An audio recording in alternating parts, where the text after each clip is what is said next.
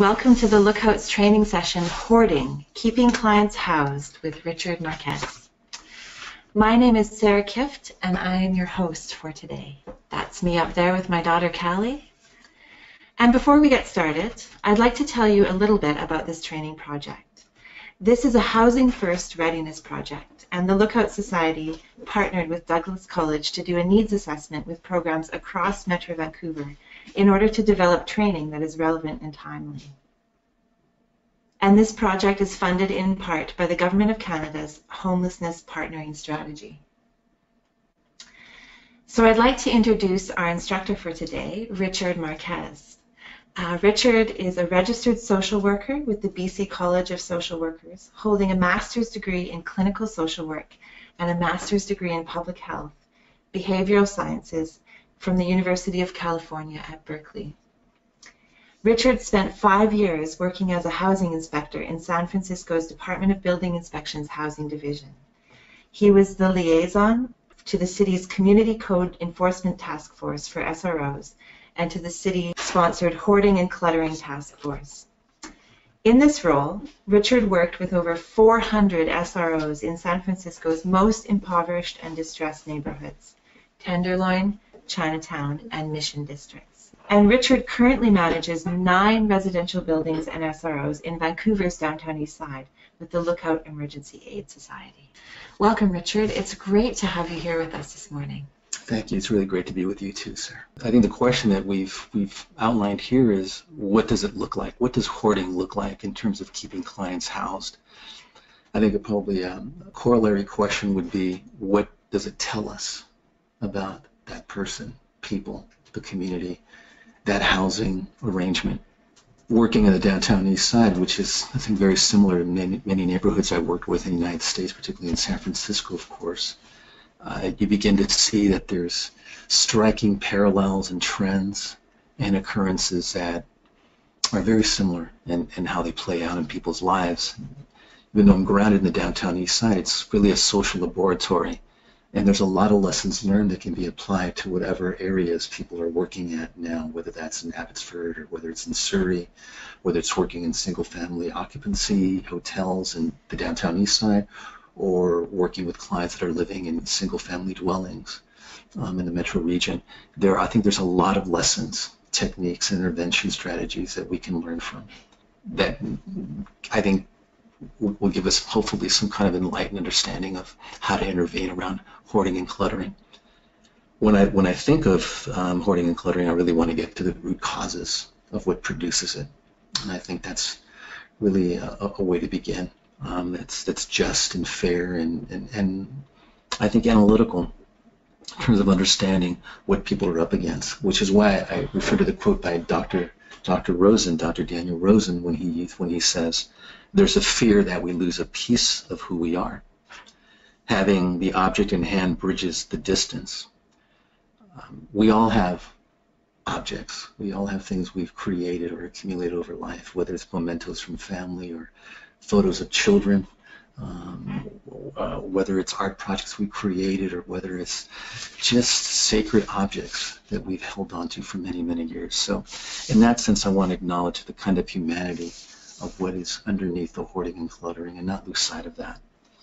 The Spanish novelist Antonio Muñoz Molina, the writer, says, "How can I throw, quote, anything away when everything has its own story?"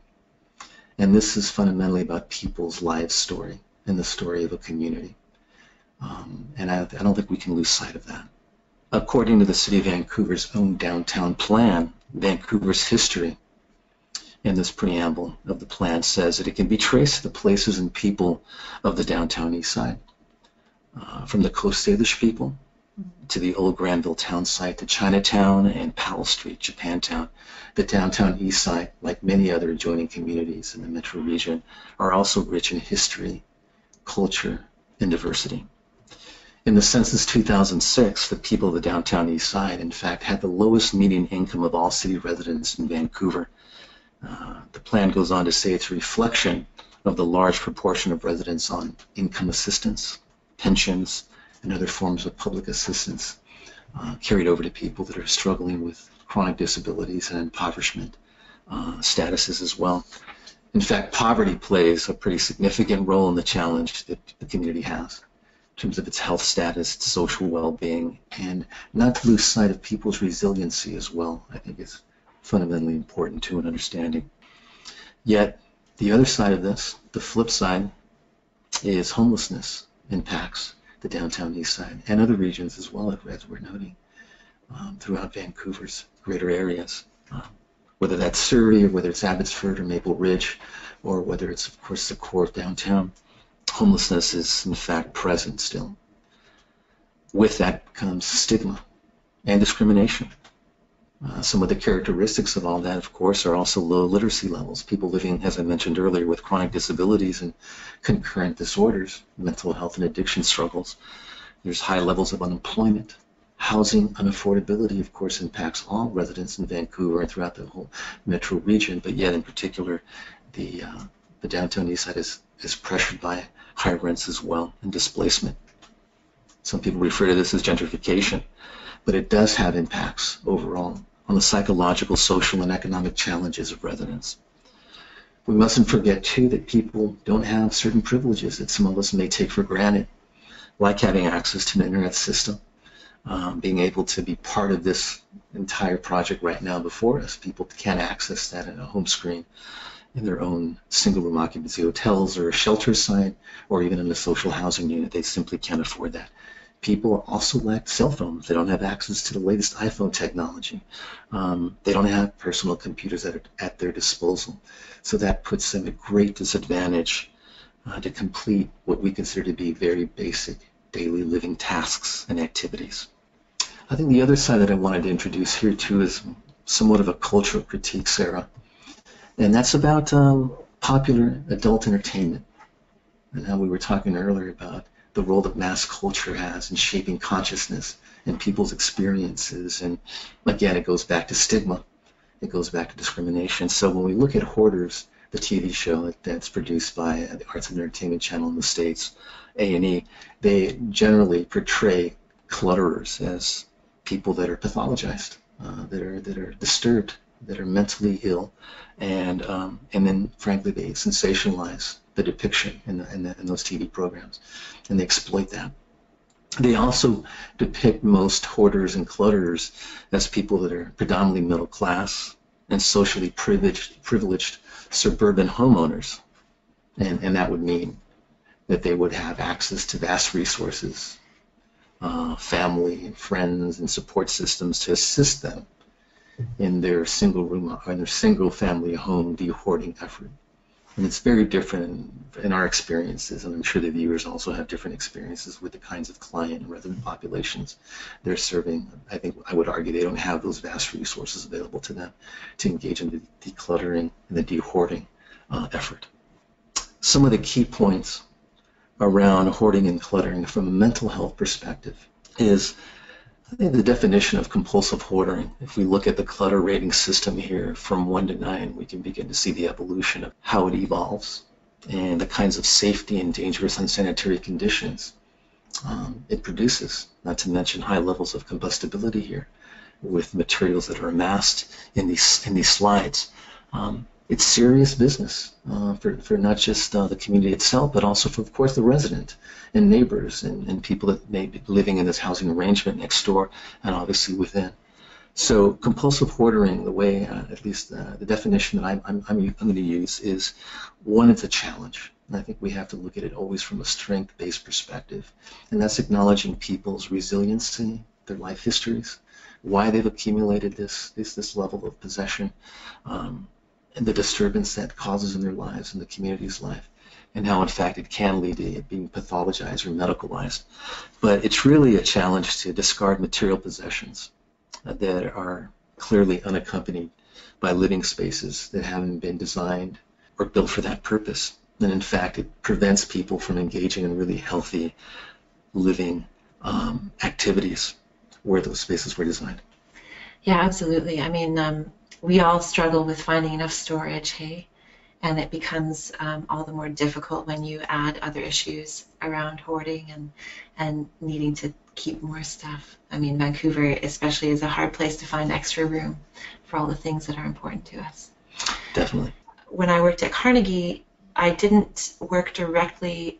I fed people and I cooked for them, but I definitely saw the struggle just in terms of managing one's possessions because, especially in the wintertime, you know, public spaces have rules around where you can leave your stuff, and it was always a struggle to balance people coming in out of the rain with their suitcases, and that could be their whole life in that suitcase, and then having to manage keeping the hallways clear and where they could store that, and then issues around bed bugs and all that kind of stuff. So it's a very sensitive subject that's hard to deal with when you're working with people in relationship. Definitely. All right, let's hear more about compulsive hoarding. Well, I think picking up on the beat that you offered here, you know, certainly people's life history is in that suitcase, particularly if they're homeless and or have limited income. They certainly are challenged by resources and not being able to store away, dare I say, their pain, their anguish, the sacredness of whatever documents they have or photographs from their childhood. Other documents as well they may carry along. So certainly there's these structural limitations on them. At the same time, I don't mean to downplay the significance of the kind of dangerous sanitation condition and unhealthy condition this creates. I mean, it puts people at peril. It puts people's lives at peril. It could lead to, that the combustibles I mentioned can lead to a dangerous condition. It can lead to fire. It can lead to pest infestation, whether that's cockroaches or mice or bedbug gatherings. I mean, all these things can play out in terms of very unsanitary and unhealthy ways. Hoarding, in fact, is a signal post for a distress. One could argue it's a cry for help. It also creates impairments in people's daily functioning as a resident or a patient or a client.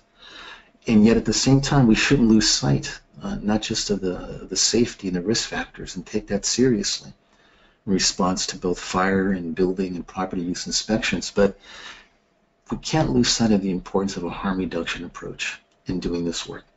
And having that cord of sympathy and compassion always weaving itself through, as difficult as it can be, and I maybe probably will respond to that later on, to some of these challenges and how aggravating and difficult they are in terms of having dialogues and planning interventions with residents and clients.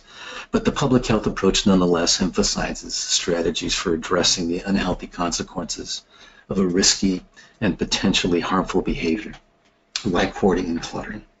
Like you mentioned earlier, Sarah, people do actually hoard food because of their low-income status and limited nutritional resources within the community or beyond. They just don't have that. They don't even sometimes have access to a refrigerator, hey? Absolutely. We sort of take that for granted that we have ample space to store our food.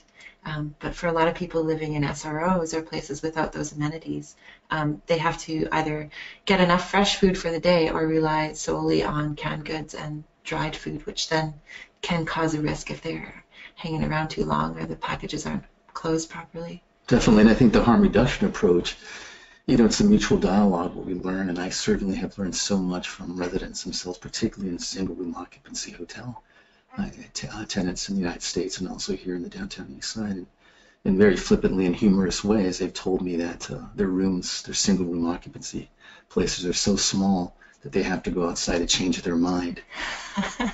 So therefore, they can't obviously store foodstuffs. They can't store a lot of belongings. If they do, they're up to the ceiling, right? So sleeping room only is another name for the acronym SRO.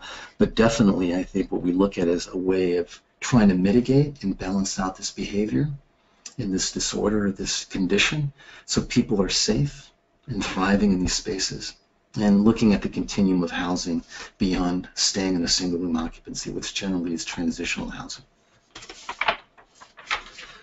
The other things that come into play too in this approach is an interdisciplinary medical approach, or a public health approach, I should say, to empower patients or residents or clients to better self-care, which is also at the heart and soul of cluttering and hoarder. Again, as I mentioned, it's a cry for help. It's a sign of distress and impairment in functioning, and so certainly it's about self-care. It's about clarifying and coordinating ongoing care for those residents and shelter guests. Looking at what support systems they have and part of their universe, whether it's a tenant support worker, it's a case planner, it's a doctor, it's a nurse, it's an outreach worker. What resource, what key people in their lives are part of the whole self-caring universe in terms of coordinating how to complete this ongoing care intervention. It's part, obviously, of a larger system of care and using those decision support tools that we have in our community to provide the kind of follow-up and tracking as part of the standards procedures in most inspection departments, checklist. And again, not forgetting to mobilize whatever resources we have available to us to meet the needs of those clients, those residents, of those patients.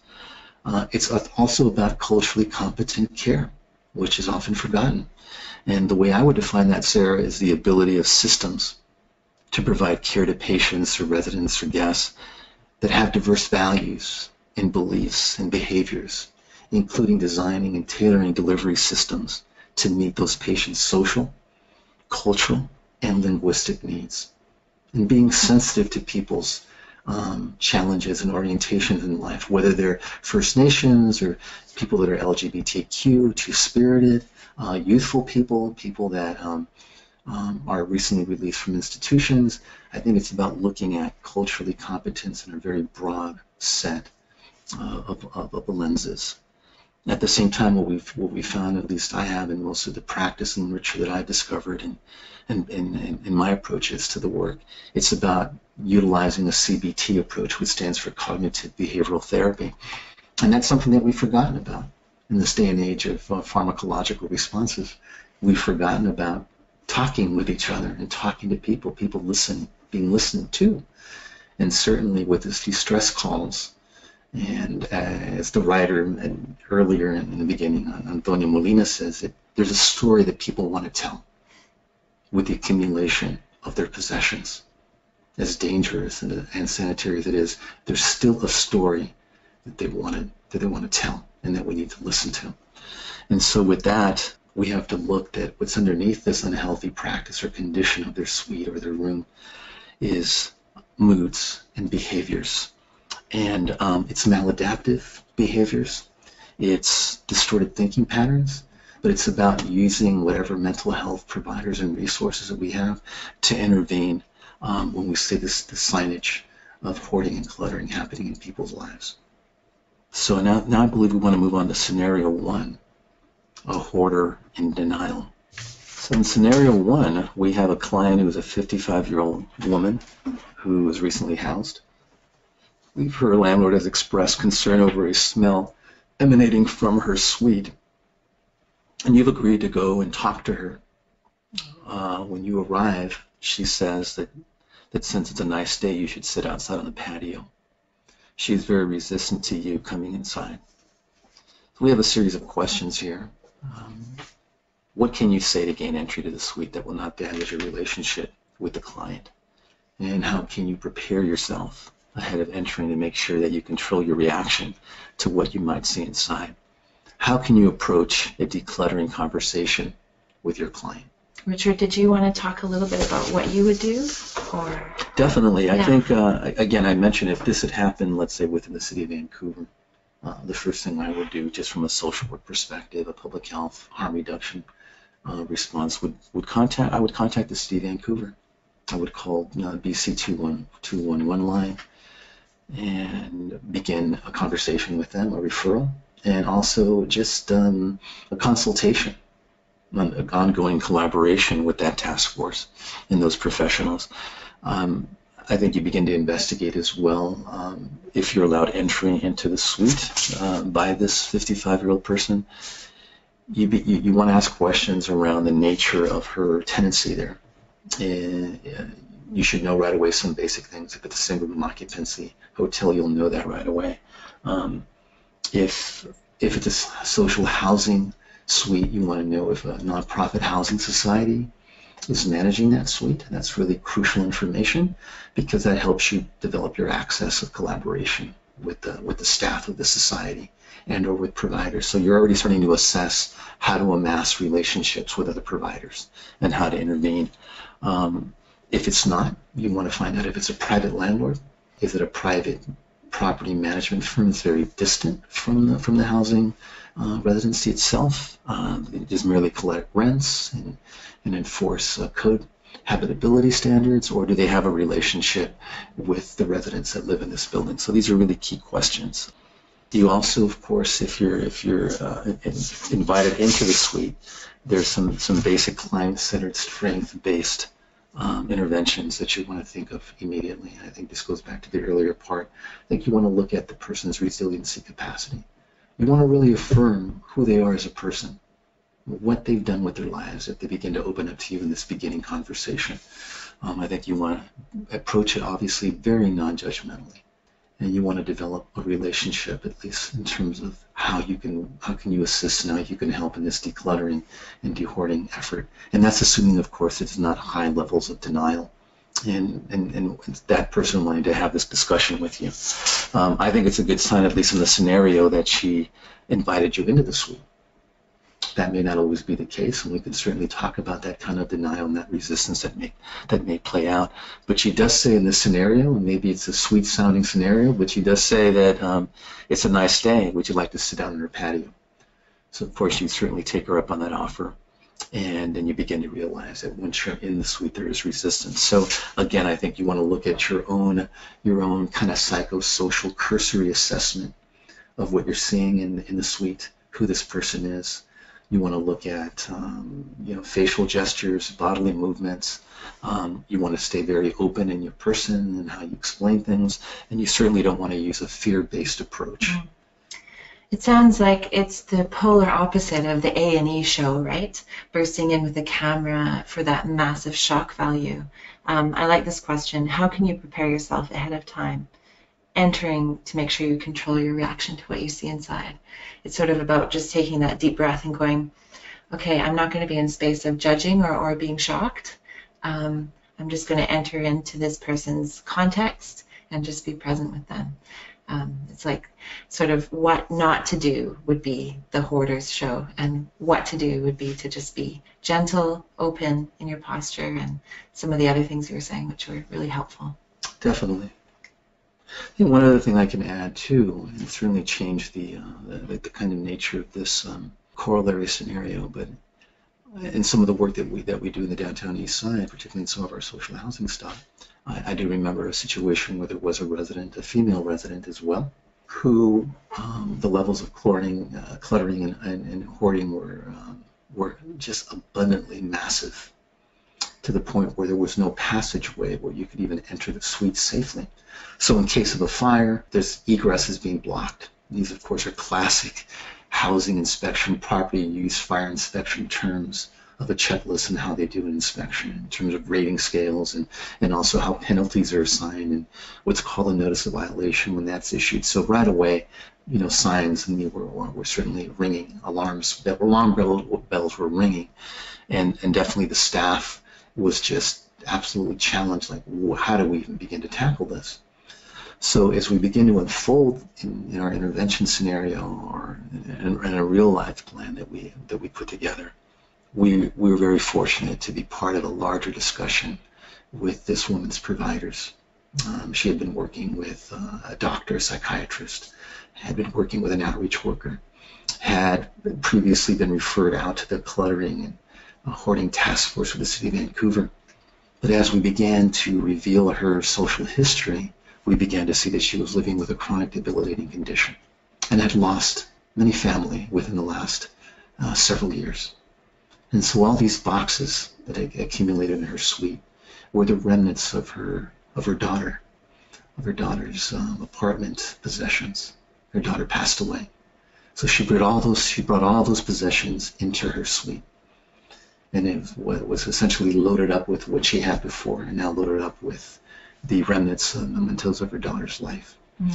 And so when she began to explain this both to the providers and tenant support workers in a kind of clinical setting, then you began to understand the unraveling of her life and how, in fact, this was the story of her life, the loss of loved ones, and how being dispossessed of that was the greatest fear in her life. Aside from the impact it was having on the safety and sanitation in her suite and the dangerous condition that causes, there was something more acute at play here, and that was just the emotions and the feelings. And I think that sparked in us a whole different way of acknowledging this and how to intervene. And certainly still challenged, but I think the approach was more, again, multidisciplinary, interdisciplinary, where we involved the doctor, the nurse, the outreach worker, and we began to see how there's ways that we could substantially reduce the amount of storage in our unit and possibly find safe, affordable places to transfer some of these prized and sacred mementos from our daughter's life into more safekeeping. Mm-hmm. But we approached that discussion in a very, very different way. So it was dealing with the person first and then the staff. Absolutely. Mm-hmm. What their story is, mm-hmm. and how they needed to tell that story. Yeah, that's a great example. I think the other part, of course, not to downplay the significance of the hoarding and cluttering from a public health and of a sanitation perspective, I think we have to also remind people of the rights and responsibilities. So that comes into what comes into play here is the Residential Tenancy Act. People have rights, residents, tenants have rights in terms of other responsibilities, but at the same time they have certain protections. So a landlord or an agent thereof cannot just barge in and say, I want all this out, and you have until midnight to do so. So those levels of intimidation, that level of intrusion and invasion and volatile responses they're not allowed legally.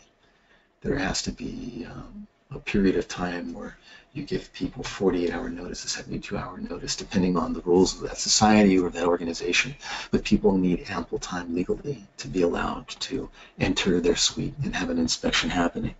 At the same time, I think it's important that if you're a landlord or the agent of a landlord, let's say hypothetically you're a tenant support worker and you enforce the RTA, the Residential Tenancy Act, then it's important to have in this discussion the third party, and that's the tenant advocacy service or tenant advocate. So you make those referrals to whatever tenancy advocacy service exists in your city or your region, and you collaborate with them openly, whether it's TRAC, the Tenant Resource Advocacy Center, or whether it's the RTB, the Residential Tenancy Branch. You work with these organizations in a very open, kind of collaborative way. I mean, the aim here is to declutter and dehoard in a compassionate and considerate and kind of a multidisciplinary way, if you can successfully do that. Not always the case. But I think what you want to do, again, is from a client-centered, strength-based perspective, you want to develop and design an intervention plan that explores the resources of stakeholders in the community that can help you successfully do that while supporting the resident in these hoarding and cluttering challenges. That's scenario one. Now I think we should move on to scenario two, clearing the path. I think here in scenario two, if I can outline it briefly, it spells the following challenge. And that a 62-year-old male is living in one of the rooms in your shelter. You've noticed a progression of him accumulating belongings in his room. But it has not been a cleanliness problem, and yet there have been no signs of pet infestation or bad smells. His collections are mostly newspapers and magazines, which he neatly stacks in his room. He has been open to decluttering in the past. His main concern has been surrounding recycling materials and is feeling that your location doesn't have the necessary space to accommodate his recycling boxes. This time when you go in to inspect his suite, his room, you find that you are unable to enter easily. You need to walk sideways, in fact, to get in between the stacks of newspapers and other items on the floor. You can see above them, and you notice that they are blocking his window. You know that each room has two sources of safe egress, of course, according to property use inspection and fire inspection guidelines and regulations. And they're blocking the egresses in terms of an easy access way to escape in case of fire or other dangers. Currently, he has blocked one of the windows and is in the process of blocking the other. That is the door, the secondary means of egress. How do you approach this client to ensure his safety and work is effective in decluttering his room? Richard, do you have anything to say about that specifically? I do. Again, I think you look from the scenario here and you pull from the strengths, and some of the evidence I think bears out that there's some positive developments here. One is that you've noticed that there has been a progression, not just of the belongings, but one could say that there's been a progression in his willingness to at least talk with you about the cluttering in his suite. You do notice that there's no pest infestation, which is already a good beginning, that there is some level of what some may appear to think it's disorganization, but there's kind of an organized process to his belongings. So it's not causing any kind of bad scents or smells or odorous kind of condition, and there's no currently pest infestation. And you notice also that they're neatly stacked in his room. So again, it's pointing to order. There's some method to this madness, you could probably say, and that is that the collections are mainly newspapers and magazines. I think I would begin by asking this person, I would ask him why he collects newspapers and magazines. What in particular is intriguing to him about these newspapers and magazines? What type of magazines are they? And is it recycling? Is he someone who's just accumulating knowledge and information and doesn't want to let go of things? So I think I would broach that subject with what he's accumulating and talk to him about that. Let's say hypothetically they're sports magazines. You may want to talk to him about what favorite sport is, and just kind of begin to ignite a discussion from where he's at, from his worldview. So that's the way I would approach it. I think the scenario also denotes that he's been open previously to having a decluttering discussion in this past with you. So again, you've had a historic open door to have this conversation with him. His main concern is recycling materials, and his feeling that the suite or the shelter site doesn't accommodate his recycling needs. So again, it's about the conversation. It's about the dialogue. It's about the life story. And you have another opening here. So clearly he's a recycler. He likes to recycle. So let's talk to him about that. And again, looking at our chronic care model, looking at our harm reduction approach, let's talk to him about what knowledge he may have of recycling agencies in the community. I would even dare at some point, if the relationship can develop to that point in that discussion or in a series of discussions, about even volunteering to work with an organization that recycles, whether it's Yes We Can, or whether it's another environmental agency. Maybe there's a way of organizing a field trip with him and find out if he has other support systems, of course, social worker, a counselor, or an entrusted tenant support worker, a shelter resource worker, and look in his care plan that's on file if he has any other relationships with key stakeholders or key people. Talk about exploring what recycling means and seeing a recycling center. I think that's something to look at in terms of helping him conceptualize a reorganizing of the decluttering and de-hoarding process in his mindset. Those things come to mind right away. They strike me immediately with impact. Of course, don't want to downplay the dangerous condition. He's blocking secondary and primary means of egress. So the window, in case of fire or in case of any other kind of peril, he can't escape. So again, I think you approach that discussion from really a life-affirming perspective. His life history, his value, his strengths in his life, and what that could mean to him. And I also would acknowledge the community that he is part of, whether it's neighbors living next door to him, how fires can obviously travel next door and they impact the entire safety of a large bulk of people that live in that building. There may be elderly people that live in that building, people that have mobility impairments that are disabled, that they would not be able to escape in case of a fire. So not only does it put his life in danger, but the life in danger of other trusted friends and other neighbors too. So I would look at it from a communal perspective and the impacts there. And then I think, of course, the safety and those dangerous impacts again on his life. I think you want to bring that back to his individuality. And then I think there's a way of informing and introducing the very sensitive yet very truthful way, the impact of it potentially leading to the end of his tenancy. And that's where you introduce his rights and responsibilities and the Residential Tenancy Act and how these are violations of the Act itself. And also that calls into play the role of inspectors fire and building use inspectors and building inspectors that can come to the site and actually issue notice of violation. And that can get very costly, very burdened, and very pressurized for him. And we certainly don't want to go that route. And I think you explain all the parallels involved and challenges and advantages and disadvantages if we can't work this thing through collectively with all the resources and providers. That's the way I would at least attempt initially to approach this conversation in scenario 2 in terms of clearing the path. Mm-hmm.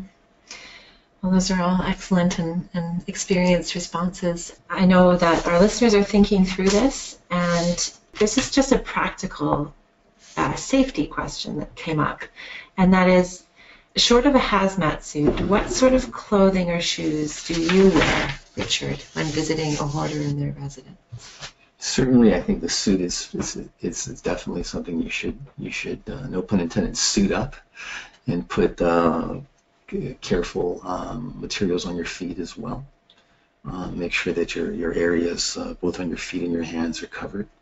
I often have, in the past, in particular, have used a mask as well in terms of breathing to block any scents and smells, and I think that's very important. I also think it's important to explain to the person why you're dressing this way and the concerns that you have as well. I think it's important to let them know your own concerns in your own life, that you're not certain of if there's bed bugs, you're not certain if there's roach infestations, but in terms of safety and health guidelines, this is something that you have to adhere to for your own protection and for his own protection as well. Yeah, it's a great question, and again, it seems like you do a good job of this, but sort of balancing that dignity and respect with what could be alarming, coming in wearing a mask and a suit, but that has worked well for you in the past, I assume. It has. I mean, this is always a challenge when a resident sees you walking in, as though this is Ghostbusters too. Yeah. And you're dressed in a total hazmat suit. It certainly gives pause for alarm. But I think your safety and your health and all those considerations definitely should not be short-sighted. Mm-hmm. And they should be adhered to. And so we have the results of this poll, and it looks like quite a few of us struggle with the issue of people unwilling to work with staff. About 37% of us have a hard time with that particular issue around hoarding, as well as sanitation and safety issues. Those are the two big winners in the poll. Well, winners is probably the wrong word. So I'm sure we're going to address that, talking about how to work with staff when that's a difficult thing to do, how to get people to work with you. Did you want to address that right now, or do you want to move on to evictions? No, we certainly. I think we should move on to evictions. I think it's actually part and parcel of that response. Okay, great. So if we look at the eviction process, again, it's very legalized. It's very much driven by both fire and building and property use inspection. And these are historic codes around building safety, and also from a public health standpoint, it's also framed that way, but clearly legalistic. When you look at an eviction, when a resident looks at an eviction notice, I think you have to again look at the kind of distress it can cause and the kind of resistance as well. But there is generally a very tree-pronged diagram process to how an eviction plays out, and that is that the hoarder is identified clearly by the fire use inspector, property use inspector, and or the fire inspector. So the process is definitely identified right away, including the cluttering and hoarding task force has a diagram or approach that's multi-pronged. And definitely they're identified, their suite, the condition of their housing, who owns the housing, if it's a social housing building or if it's a single occupancy hotel that's privately owned or owned by a society, or whether it's a single family dwelling. All these things are definitely captured in the assessment of the eviction process. You begin to engage in the decluttering attempts. If it's the hoarder is unsuccessful or unwilling to, that brings into play the role of penalties and potential legal reprisals, and it does put into play the end of someone's tenancy. An eviction notice could be issued. Again, I think you begin to work with the hoarder and the clutter from a multidisciplinary public health harm reduction approach. You don't lose sight of that. no matter, for some of our viewers, that may be frustrating. They may say, we tried that, it didn't work, so let's move on and get legalistic about that. And we have to, unfortunately, move to jumping toward the eviction. Well, I say that I can appreciate that frustration, believe me, on multiple levels. And I certainly have not always been successful and effective in convincing a hoarder and clutterer to be amenable and to work with me voluntarily in the decluttering effort and to remediate the condition of their suite. Certainly, we've had to go the route, unfortunately, of ending tenancies. But I think the basis of ending that tenancy certainly is about their own safety, their own health, their own well-being, and the impact on the community. The public health risk at play here. Beyond just a typical nuisance situation. It's really putting people's lives in danger, again, reaffirming their lives. But again, I think what comes into play is exploring from a strength-based, client-centered intervention plan. That is, before you introduce the eviction notice, you talk to someone about the possibilities of relocation, of transfer, of exploring other affordable housing options, looking at whatever resources they have in their community and in their own personal lives. In the case, Sarah, that you talked about, your friend of the family, that your father had a historic relationship with you, played a very prominent role in your life, according to what you said. Mm-hmm. You had a family engaged intervention there, if I can say that. Yeah, absolutely, it was. And so you looked at many different alternatives, I would imagine, right? Yeah, we wanted to preserve that relationship, and so before we eventually got the city involved, we pursued a lot of other options and a lot of other resources. And it was frustrating, and it took our patience, for sure, because when you're sort of looking at a place actually, full of perfectly organized stuff, but which in a fire scenario would have been very dangerous. It's hard not to feel that urgency and fear on behalf of your friend or your client. So it takes that practice of patience and going back to resources or reintroducing things that you've suggested before that might take time to land, to think about those options. Definitely, and I think, with the kind of the soul of the work that you did with that man, I'm assuming he's a male, but even though many of our residents are not related to us in a family way, or they're not part of our social history in terms of someone we grew up with, we should still give them that dignity that they're a person, that they may be someone's father or uncle or sister or mother or aunt. And we should treat them with that dignity too, that acknowledge who they are and what history of relationships they have. We would want them to be treated the same way that this friend of the family was too. So I would take that approach. Again, explore whatever resources are available medically, psychologically, mental health resources. Leverage those interventions to your advantage before the hammer, so to speak, hits the eviction notice. Explore what is possible, if it is at all possible, for a transition or relocation plan. Often that is an intermediate way of avoiding a full-scale eviction, which is very costly, by the way. Particularly if there's a response from an advocate, it can get very adversarial quickly, and it can also lead to an appeal. And it can lead to a Supreme Court action, actually. I had history myself of responding to Supreme Court actions in hoarding and cluttering cases. So certainly it's costly, it's cumbersome, it's burdensome, it eats up an enormous amount of energy and time, and it has an impact not just on that person's life, but on the life of your staff and other residents. So I would look at all those approaches before you throw that hammer down and just slam an eviction notice on and say that'll handle it. Frankly, an eviction notice in itself, according to the regulations and rules, you have at least 30 days to respond to it. And you can actually even petition for additional time to amass evidence. So that hearing doesn't happen in 30 days. That's a great point you bring up, because someone actually had a question earlier about how it takes between 2 to 5 months to get a court hearing, if you can get one, and then comparing that to an emergency eviction. So it's helpful to know that when an eviction notice is served, you have some time.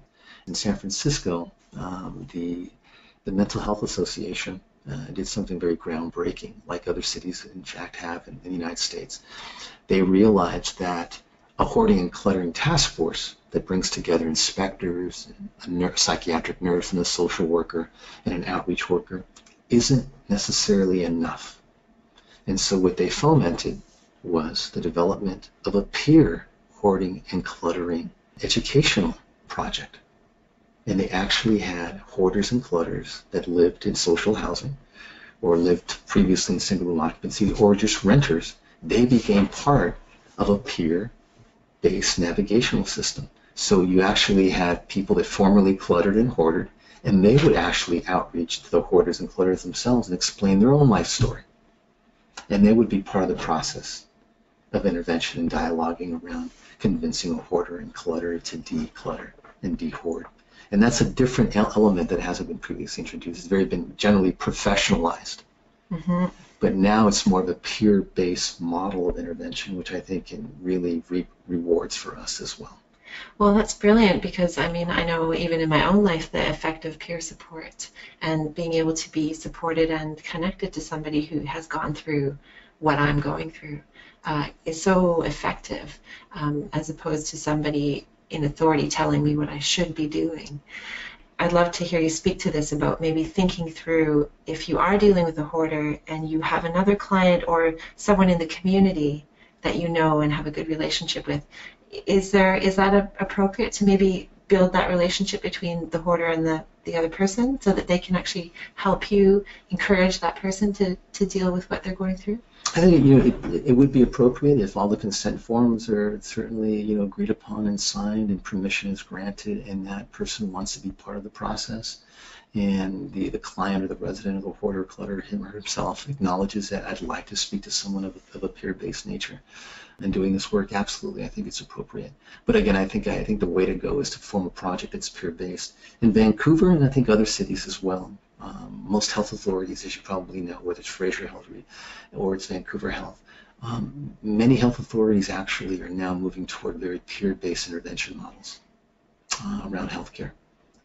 Whether it's HIV, people living with HIV, the peer-based model has really done wonders in terms of adherence. Whether it's around mental health disorders, people living with major depression or generalized anxiety disorders, people living with traumatic events in their lives. The peer-based system in terms of counseling and support, there's ways of reaching someone that a professional can't necessarily always bridge. So that's something I would definitely think that we have to talk about creating in the regions of this area too. But getting back to the eviction process, if I can, again, it's repeated efforts, generally speaking. You're going to have plenty of time with the backlog of RTB hearings, both scheduled in person and on the phone. Seldomly have I gone through an RTB hearing that's not in person. It's usually over the telephone. But I think anyone that has a chronic disability and limitations in terms of their mobility issues and other issues, whether it's hearing impairments or deficits of any kind, they actually can request a hearing in person at an RTB hearing before an adjudicator. So that can even cost more time and give you an additional month before that hearing happens. Having it over the telephone is a kind of an easier way of making it happen quicker, but there are times where their hearings happen in person. So again.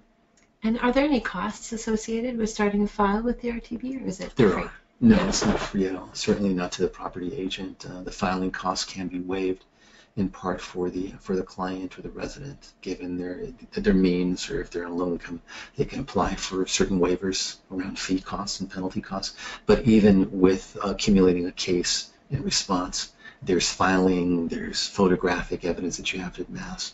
There is cost associated to the resident themselves, so really no one's scot-free from paying a certain price. But the landlord or the property manager certainly has to pay a filing fee of upward to $100. And you have to mass all the information, and you have to fax it or take it there in person to the office in case things get lost. So there's a lot of staff time involved in accumulating the evidence package itself. And a lot of that onus is on the landlord, hey? It is. Yeah. It is on the landlord or the agent of a private landlord, absolutely, a property management firm. And certainly the TSWs or the tenant support workers play a role in the coordinators. And there's a lot of different hands in this pie in terms of bringing the evidence package together. So if all fails, let's say that you're not able to succeed in convincing them to be part of a decluttering and hoarding process with you, and there's just absolute defiance, unfortunately, then that's when the property manager, I'm going to assume after they've worked with the Vancouver task force on hoarding and cluttering, which does happen. It certainly has happened in our work. There are some residents that refuse to be referred to the City of Vancouver's hoarding and cluttering task force, which is already obviously a bad sign because they're not willing to collaborate or cooperate. And that does happen. Not as often as you would think, but it does happen. If that does play out that way, then you'd have to bring in the fire inspector. And the fire inspector comes in and issues what is known in the field as a notice of violation. And that's around the blockage of egresses, both the windows and the door, and the dangerous condition of combustibles that have accumulated that could catch fire. Pestilence as well, of course, into the stations of rodents and of bed bugs and mites, and the list of things goes on. The impact that it has on the community and putting the housing stock at risk, all those things are generally high priority for the fire department. And you don't have much time to turn that around, usually less than 30 days. There's re-inspections, and then the penalties begin and fines, and those are generally issued to the owners and to the managers and the societies themselves. That cost can't be carried over, passed on to the resident themselves. If it gets to a court level, those fines can be transferred over in the overall outcome of the hearings as well. So they would be on the hook for those costs as well. Generally, of course, the property manager does have 30 days to ensure safety of the residents. So it's a larger communal obligation to all residents of the building. Again, if the property is still at risk, the suite has not been decluttered and dehoarded, there's no progress, the society or the property manager and the staff are held responsible.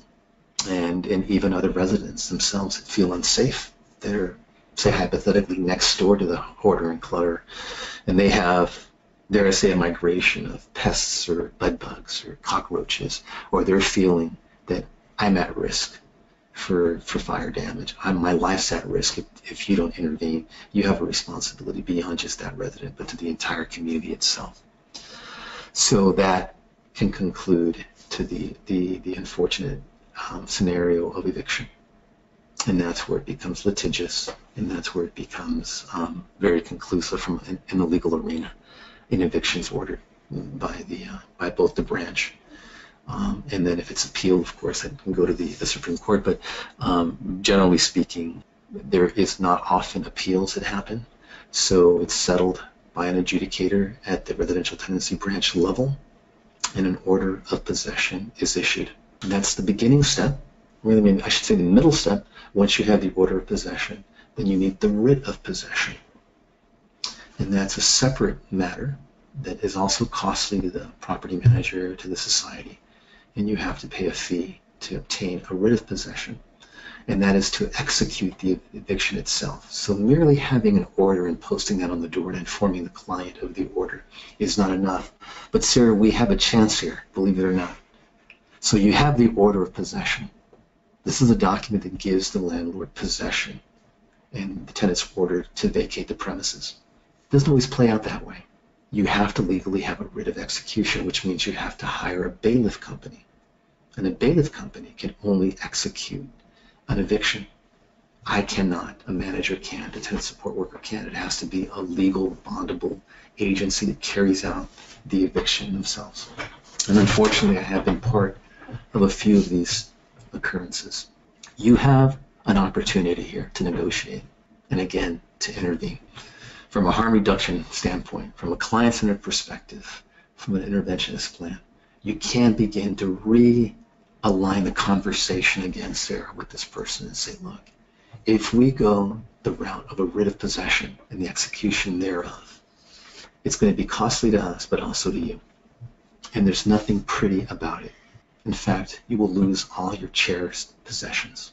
They will be put out by this bailiff company, and you won't be able to retrieve them.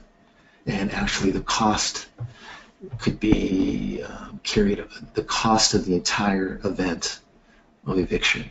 Your possessions could be sold by the bailiff company and or an eviction agent to recapture some of the costs that the society spent. So you would lose everything potentially. We do have an obligation to store an illegal storage space, people's possessions for 60 days, 60 to 90 days, depending on ability to negotiate as well, and also the legal regulations. But nonetheless, we do have the obligation to store possessions in a storage space for 60 days. If someone does not respond to that, then we can dispose of it and or sell them those possessions as well. So I would have that conversation very carefully and approach it in such a way where let's find a middle ground here so we don't have to go that route. You don't have a lot of time. You don't want them necessarily use it to delay the overall writ of execution of the eviction. But it is an opportunity to realign the conversation before that final eviction's called and bailiffs show up and they're uniformed and they possess legal firearms and they actually engage in a removal if they have to of both the resident and their belongings. And so I think that's the last ditch effort that you have to try to negotiate a kind of peaceful and compassionate way of making this happen. So then you're telling the resident about this scenario, and then you're offering what kind of solution as an alternative before the bailiffs show up? Like how much time would you have then to renegotiate with the landlord or help them organize their stuff? You don't have a lot of time, and I think that's what the arbitrators will tell you, the adjudicators and also the courts, that if you delayed, let's say, the eviction and gave someone an additional 30 days or 2 months, it's not wise, because really what you're saying is it's not that serious. Their condition wasn't of an eminent hazardous nature to the point where you actually extended the time for an additional month or 60 days. You were pressing so hard from a public health standpoint to really effectuate this eviction, yet you negotiated more and more time. So I wouldn't probably say 30 days, but I would say a week to 2 weeks at minimum, depending on the conversation, the character of the dialogue, and the willingness of this resident to engage with you. And you look for transferable opportunities. You look for relocational opportunities. It's not unusual for us at times to it's not commonplace, but yet it's not unusual at times to transfer someone to a shelter suite if they're leaving a suite that's a social housing self-contained unit, and start all over again. Really is the conversation. We're going to put you in your own suite in a shelter, and from there we're going to work on a plan to care plan your strengths and resources and try to find another fitting opportunity for you to be housed, whether that's through BC Housing, whether that's through another society. But clearly, it's about transferring you and not reproducing your homelessness, but finding a place where you can safely land and plan your next transition. I think that's what you do with that week or that 2 week period. That's how you intervene. I hope that's helpful. Yeah, there's a lot to think about with this subject, hey? Definitely. It plays out in so many ways. So now approaching the hoarding kind of do's and don'ts. And I think I've probably listed a few of them already in our conversation. But again, I think recapturing and reappraising the do's and don'ts. Clearly, I think what manifests itself from the beginnings is respect and dignity and affirming people's humanity, building on their resiliency. As I mentioned earlier in the beginning of the downtown east side, a disproportionate amount of hoarder and clutterers that are living in social housing or single room occupancy suites and or shelters, and even renters. They're people that have limited incomes. So again, it's acknowledging socioeconomic considerations in their lives and the impact that has. Looking at mental health challenges and addictions. Looking at levels of marginality and social isolation. So again, the pillar of that is grounded on a respectful and dignified approach to having these conversations around decluttering and de-hoarding. So you don't lose sight of that, the holistic nature of who that person is. You understand, again, that their possessions isn't junk, isn't garbage. You give it a value that it deserves in terms of the conversation with them. And even discuss the importance of the accumulation of knowledge, if it's gathering newspapers from a bygone era, or whether it's magazines from a hobby trade. inclination that someone may have. You often acknowledging that knowledge that they value. And you want to understand as well, in terms of some of the dues that I certainly agree with, that they're attached, people are attached to these possessions. This is part of their life. Frankly, it defines some of their identity in certain respects. So it's very difficult for them to part with these losses. I think I mentioned in one of the scenarios about a woman who lost her daughter, and we began to realize that all those boxes that were hoarded in the corners of her suite were in fact boxes that belonged to her daughter who was deceased, who had passed away, and she couldn't part with them. It wasn't junk. It was actually real artifacts that belonged to her loved daughter. So that's important to always keep that in the back of your mind. Again, you certainly don't overreact. You try to approach this as difficult and challenging as it is, non-judgmentally, and you acknowledge that you're supportive and calming in how you have these discussions with them. Sometimes these discussions have to happen 1, 2, 3, 4, 5 different times with a whole array of providers and key people in their lives. And sometimes the discussion has to be rehashed over and over again. But this is something that I think we must at least beginning to have a commitment to, depending, of course, on the level of hoarding and cluttering resistance that's there. You approach them with the facts rather than feelings or judgments. I definitely agree with the factual basis is of the endangered condition of habitability that it's putting residents in, including their own lives. So these are factual findings from the fire inspector. The fire inspector was going to remind them of the facts. The property use inspector will as well. They may not have what some inspectors could construe as my touchy-feely approach to this whole thing. They may come down with a hammer right away in terms of fines and penalties, but they're also going to say that it could cause the grave loss of life, their own life, and the impact on the community. So I think it's important you stay in that factual basis too, that there are legal and public health consequences if this isn't remedied and if there's no intervention.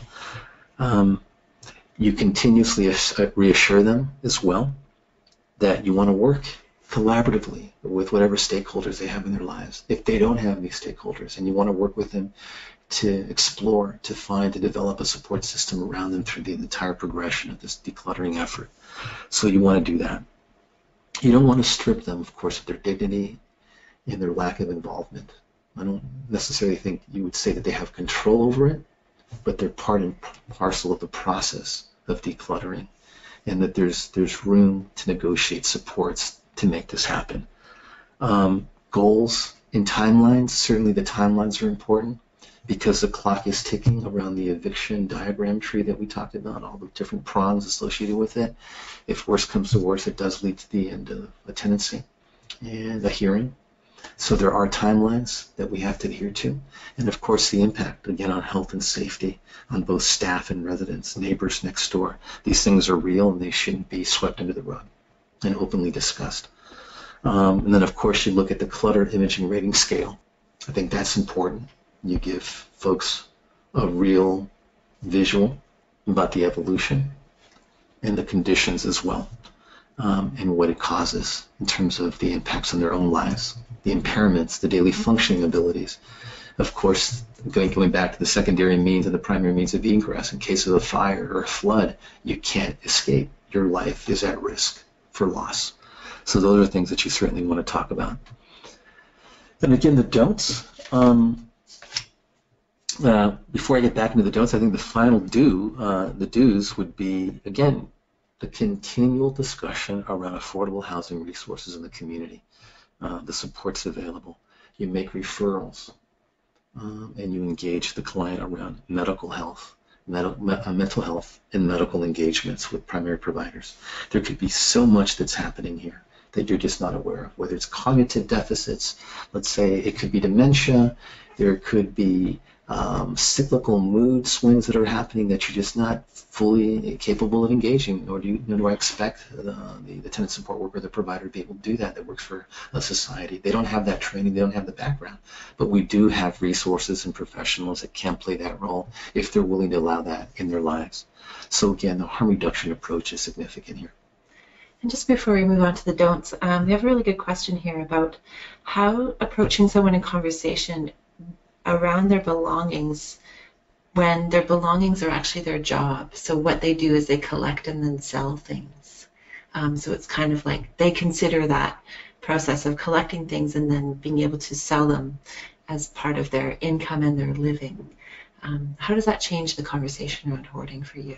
It does change the conversation, and certainly my experiences with binners or people that sell at flea markets or the swap meets, that actually, one could argue, it's an entrepreneurial drive, and given limited income, it is part of, one could say, the kind of self-created employment.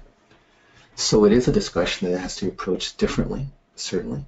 But at the same time, you don't lose sight of the public health consequences, right, and the hazards related to their own well-being in the unit and the suite. And also, depending on what these material items are, they can also cause the collection of dust and mites and cockroaches and bed bugs because you're not certain where they're brought up and they may not be treated. And I would also probably argue that you may have the rationale that you're self-employed, and that gives you the right to accumulate as much tools or equipment as you want. You don't. There are limitations and certain confines within a limited space that you can store. And I think that goes back to the cluttering image scaling too. I think also, again, if you're work with the organizations that exist and find a way from whatever revenue you're generating from the selling of those tools, those equipment, those supplies, those items, find a way to try to rent an affordable storage space in the community as the alternative site to store your belongings, but not where you live, if it puts you at risk for eviction and others as well for health consequences. That's the conversation I would try to have too with them. So it's this idea of leveraging their livelihood with the fact that they might not have a place to continue doing business from if they don't sort of reevaluate where they store that stuff, hey? They'll lose their business opportunity because of the impact that it has in terms of the hazardous condition and the health-related consequences, right? But at the same time, don't want to lose sight, of course, of the resiliency. I mean, the fact that most binners that I know are some of the most hardworking people, and they're carrying loads for miles, and they're recycling it as well. So one could argue there's an environmental, a good faith gesture that they're involved with as well. But again, I think it's acknowledging their resiliency, their ability to work, and that's where you leverage your community resources. Contact Work BC. Find out how you can develop an entrepreneurial self-employment project. What resources are available to you? What tools? What supplies? Maybe there is a presentation or a plan that you can work with your WorkSafe worker around trying to rent a space, a workshop, to store your belongings and work out of. Explore all these resources that exist in the community, including training and employability opportunities too. So I guess we're at what not to do now, hey? Yes. So again, no fear-based approaches is what I would not do. Don't walk in there, again, as much as we've talked about this, about laying down the hammer and the law and engaging someone adversarial from the beginning. Eventually, if it doesn't work out in a way that's amenable to everyone, it's going to get adversarial. So I don't want to dance around that. But you certainly don't start off by saying, do you know your tenancy is at risk and that you could be evicted? Again, let's not lose sight of everything we've been discussing here. Again, it's kind of an interdisciplinary vision, a method of looking at everyone's life. Everyone has a life story that wants to be heard and told. And sometimes it's not told through words, but through the accumulation of objects and the possession of their life biography. So again, you want to approach it from that standpoint. You don't want to come in there with the hammer and saying, I'm calling the fire inspector, this is out of hand. You want to begin from a resiliency-based capacity acknowledgement and a strength-based perspective. That's what I would do. That's certainly, you don't want to come in there with the hammer. So I hope that's left with the viewers as well as predominant. You don't want to not avoid exploring resources in the community. Again, maybe redundant, but I'm going to reiterate that again. You don't want to take the ineffectual way out. You want to see what's available to you. Again, in the last scenario, if you have someone who's an entrepreneurial, who is self-employed, talk to them about employability options, training options. This is actually a great point to intervene. Let's say you're acknowledging in their suite they have a bunch of jewelry and crafts and items. Why not explore with them the possibility of taking a course at a community college or at a community center, whether it's the Carnegie Center or the Weston Community Center? Look and see what's available to them. The Downtown Women's Eastside Center, look to see what's available in Surrey and the adjoining regions. They have community centers, they have neighborhood houses, there's community colleges, there's many different programs that even low-income people can apply for and qualify for. So look to see what provokes their intellectual, their artistic, and their social curiosities, and see if you can move in that direction too with some of it. So thoughts and behaviors. Again, positive thinking, right? And that's probably a misnomer. That can mean so many things to people, but again, it's approaching it from a resiliency-based perspective, acknowledging their strengths, again, to reiterate. I would even talk to hoarders and clutterers around a role that they can play around donating items. There's people that I remember one hoarder and clutterer that I had met with who actually was not physically disabled, but this person accumulated crutches and wheelchairs and had talked about how he eventually was going to donate them. But meanwhile, he's picking all these items up, and then you begin to discuss his life story, and you begin to realize that his mom was invalid. And so he had this kind of sentimental attachment to things from his childhood. He'd always get her tools and aids and so forth. Certainly had some mental health disorders and challenges, but when we began working with this person, we made referrals to mental health agencies, and a series of some of these items were able to be donated. So it played into a kind of good faith nature of why he was accumulating wheelchairs and crutches and things like that. So again, I would look for those opportunities, right? Even people in your community, in your neighbors that live next door to you. Look to see how you can donate items to them, whether it's blenders or rice pots, or whether it's tools of some sort. Everyone's going to need something. It doesn't have it necessarily. So sharing it, I think, is important. Organizing people to be part of swap meets during markets, finding ways where they can transport those belongings there and actually sell them for a price. Those are ways that you want to think outside the box. I know there's a fantastic program in the Downtown East Side where they have the market on Sundays, and it's just a swap. Like the city provides tents, they close off the street, they turn something around that was costing the city a lot in terms of ticketing and staff time, and made it an actual community positive thing where people could come with their belongings, with their possessions, and trade them and make it work for them. Absolutely. I've been part of that as well. And there's a lot of bartering and trading that happens, and people do share resources with each other. But at the same time, it gives people a sense of community because you're actually selling something at a very affordable price that you could actually use or someone else can. So it gives you a sense of purpose and meaning to it. And it's well organized now, the market, in terms of the relationships they have with nonprofit societies too. And most of those residents, as you know, actually live in single room occupancy hotels or social housing, or are renters as well on low income with disabling conditions too. So those are some of the thoughts and behaviors. Again, the other mentioning would be some of the successes I've had. I've worked with practicum students. There are certification programs, volunteer agencies. Certainly, why not work with volunteer agencies? If the Hoarding and Cluttering Task Force has a whole backlog of cases, mental health providers can't respond so quickly or have a backlog as well. There's not a lot of talking therapy or CBT related sessions available. Then work with volunteers and practicum students at community colleges and volunteer agencies and see what role they can play as being part of a stakeholder in this decluttering, de-hoarding effort. You never know, one of the residents may actually take a liking to this young student and or older student, and they could develop a different type of rapport that you did not expect. Of course, with everyone's consent and participation, but again, broadening the scope of support and the stakeholder acknowledgement and providers, I think, is what's key in how to intervene in this successfully. And actually, my husband is a librarian, and there's a lot of library school students who specialize in archiving and digitizing. And one of his colleagues actually worked with someone in the downtown east side to digitize their entire collection of poetry and newsletters as part of that student's training in archiving in the digital world.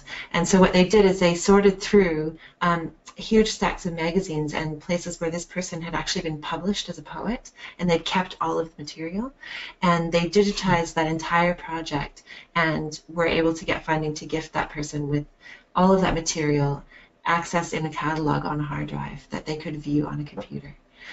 So there's a lot of interesting ways that you can actually work that out with volunteers, and especially people whose job it is to collect and archive things. They love doing that kind of stuff. Definitely, and I think we have the technology, right? Mm-hmm. It's just a question of extending those resources to some of the most vulnerable people in society too, right? Mm-hmm. And acknowledging the worth of their life history too, right?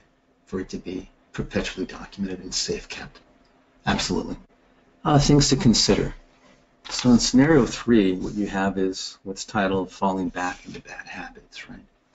And as you have a client with a history of hoarding who has been able to declutter their suite successfully, they have managed to keep their suite clear for almost 4 months, which is huge in our work. But recently you've noticed that they are reacquiring possessions again, so thus re-hoarding has begun. How do you start the conversation with them about their hoarding? What steps are necessary at this point? Well, in many ways, probably not surprising to you, Sarah, but this is like the easiest scenario to intervene on in part. Yet at the same time, I don't mean to discount the challenge here, but there has been a history of progression. So they have acknowledged that they were cluttering and hoarding, and they actually managed to clear their suite for over a third of the year. I mean, that's huge, right? So I think what you want to do is you want to assess in a dialogue the beauty, the brilliance of that. What happened that convinced them to do that?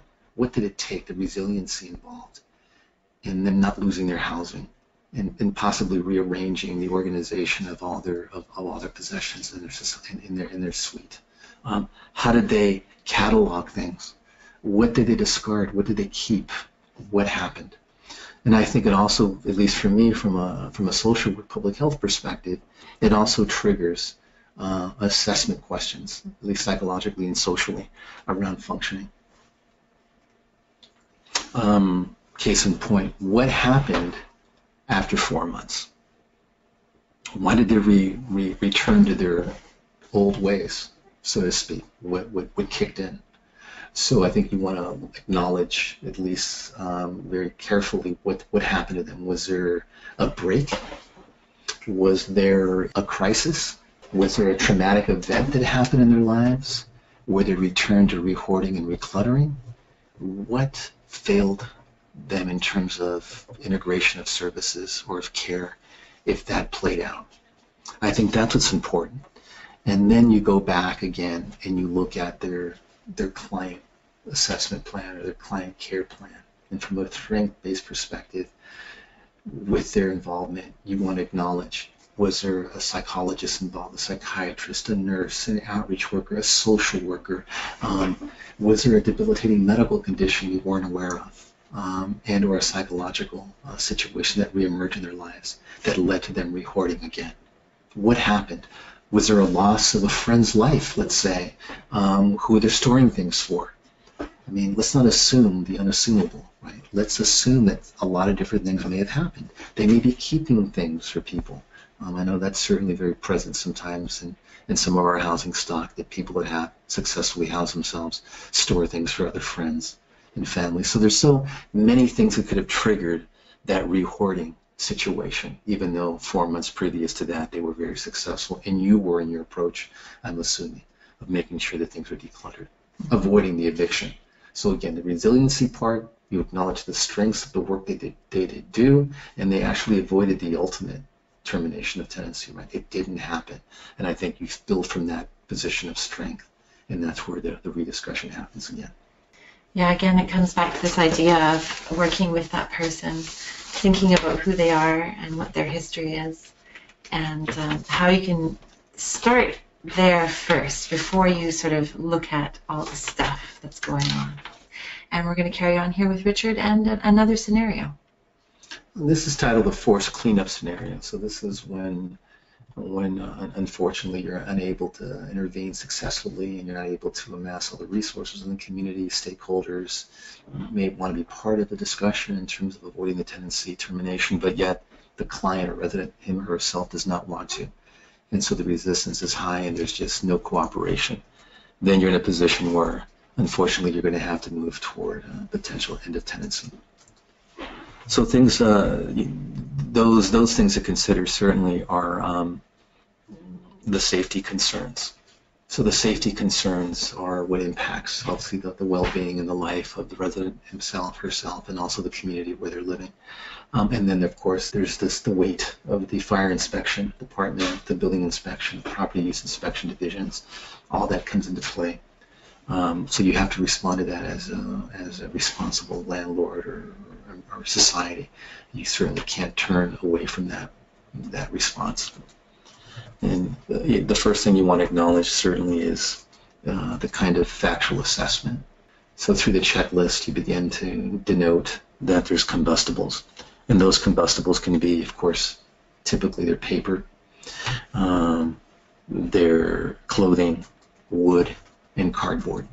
And those are the classic materials that are combustible, that can certainly ignite by fire, a match. Anything can lead to a wire that's loose, that touches on a piece of paper or a piece of wood. Anything can happen, a mattress, anything that's overly accumulated in a dangerous condition, unstored or loose, it can cause that. Those are certainly combustibles that you have to keep note of and track. And going on the list, flammable materials that they may have accumulated also within the suite. That's gas tanks or gas ovens turned on. Maybe it's inoperable or dysfunctional, and you smell gas. I've certainly been in that kind of situation. So you have to respond either turning off the gas valve and working with that client to make sure that's done in a safe way. Explain the reasons why this is being repaired and the dangers around the combustibility of what it can induce. So again, it's clearing cleaning fluids, propane, plastics. It's not uncommon at times to find tenants that have Coleman stoves in their room or hot plates, which is why generally hot plates are illegal in most single-room occupancy hotel jurisdictions, and most regulations prohibit the use of hot plates.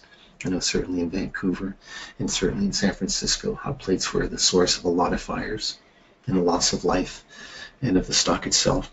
So you want to look out for those types of flammable materials, and those are certainly hazardous, of course. And then the imminent hazards, dichotomy is usually the papers on the stove, plastics, wood materials, clothing, just things stored everywhere. On heaters, certainly clothing dried on heaters is something else. It's an imminent hazard that should be looked at. Again, using liquids or fluids, propane, again, I mentioned, resorting to that usage as well is obviously very eminently hazardous too. And of course, damaged electrical wiring, people doing their own repairs, pulling things from the wall, all those things, dangling wires are very much hazardous as well. And would you necessarily be doing this kind of an inspection or a check by yourself, or would you try to get somebody to come with you who might be knowledgeable in these areas? Well, certainly, you would do your own suite inspection with the staff itself. Generally, if staffing permits, you certainly would have a tenant support worker conducting that. There is maybe a triad of information that's shared between a maintenance worker, a building attendant, and a tenant support worker. But usually the tenant support worker is the one that provides the notice of the inspection and conducts it. It's generally at times tandem with another tenant support worker as well. So that's where the conversation begins, right? This is the posting and the monthly inspection that happens, so people are aware of that. And that's when you have the signs of distress and accumulation. And that's the beginning of it. Then, of course, the most central thing is what we mentioned already, the restriction of egresses, right? So windows can't be opened. They're blocked by the accumulation of hoarded and cluttered materials. There's no air ventilation, let alone an escape hatch to climb out in case of a fire. Those are a flood. All these are concerns that are perilous to someone's health and safety and to residents as well. The passageway, right? The passageway of entering and leaving, if it's blocked, there's tripping hazards. You can fall. Anything can happen if you're elderly. It can lead to hip injuries or all kinds of other different occurrences in terms of accidents. Can lead someone to be immobile too. So you don't want to restrict those passages, those egresses as well. And the fire protection systems, right? It's not unusual to find residents pulling down smoke alarms on ceilings. The wires are dangling or they're just completely removed or the batteries are removed. So those are fire protection systems that have to be insured or operating and are in place monthly. All those are key variables in your kind of cursory inspection assessment. And I think we should remind ourselves this is kind of not necessarily a professionalized inspection. That's usually handled by, if it reaches that level of urgency, it's then referred over to the task force, the fire, building, and property uses involved, right? And they do much more of a comprehensive routine inspection of the suite too if they're called in. Not to mention we have timelines and deadlines to meet with them as well. So safety concerns is a discussion that has to happen too. What you want to do too is collaborate. Again, you want to collaborate ahead of time with fire inspectors before something like this happens, before there is a fire that's fueled by combustibles. So you want to alert, again, in Vancouver, I would alert the task force and make a referral that this is a challenging resident that you have who's hoarding and cluttering. And then you want to have that discussion with the property use inspector. You want to talk to them and maybe even ask them to conduct a property use inspection or a fire inspection. Now, some people may say that's double-edged. On the one hand, you're calling them in, and that could lead right away to an eviction. Not necessarily. I would say if it's gotten to the point where you have not been able to succeed in your harm reduction approach and your client-centered approach, looking at the resiliency, you brought in all the stakeholders, all the mental health providers, if those exist, other support people in their lives, family, and you have not succeeded in decluttering and dehoarding, then what you do is you work with the task force, and if you have to, you work with these different inspectors, and you have that conversation with them, and it becomes much more professionalized. And the urgency may have an imprint on that resident's mindset when they realize this is a fire inspector. And generally they'll issue a notice of violation. They're not going to be able to walk away from the situation that's hazardous and not write up some violation. And then you'll incur obviously potential penalties and fines if you don't remedy this within 30 days or so to the reinspection. So it's serious business when you have to collaborate with the inspectors, but also include the tenant in that discussion as well.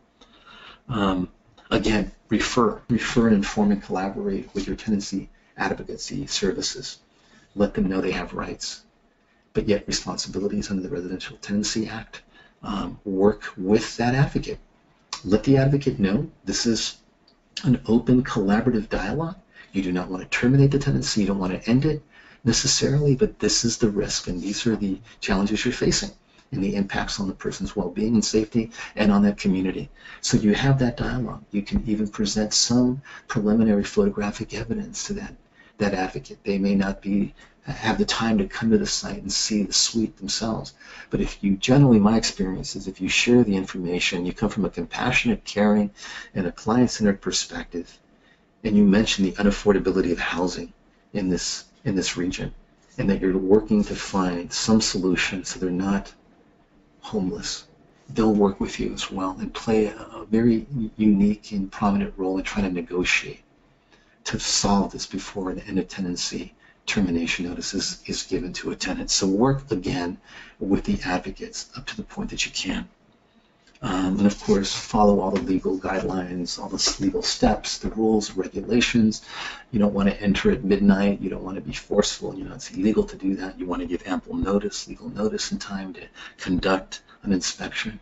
And how you do that is important. You may have to, certainly you have to document it in terms of a report itself for each suite. So there's a condition inspection report that you would complete. Most societies have that. Most agencies have that. Private landlords have a move-in inspection or a move-out inspection, but also there's annual inspection reports. There's monthly inspection forms that we use as well. So use those and document everything as well in the case plan.